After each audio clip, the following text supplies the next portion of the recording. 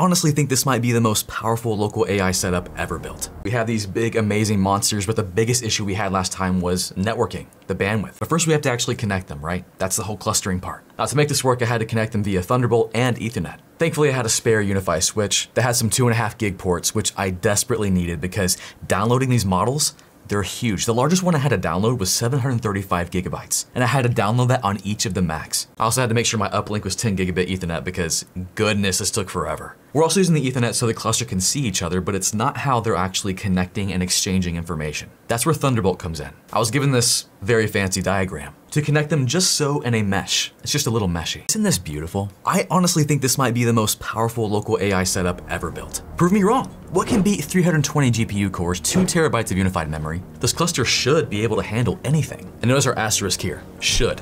Because it really doesn't matter how powerful these Macs are if the connection between them isn't super fast. And that's what killed it last time, the networking. Running bigger models didn't matter because everything came down to a crawl.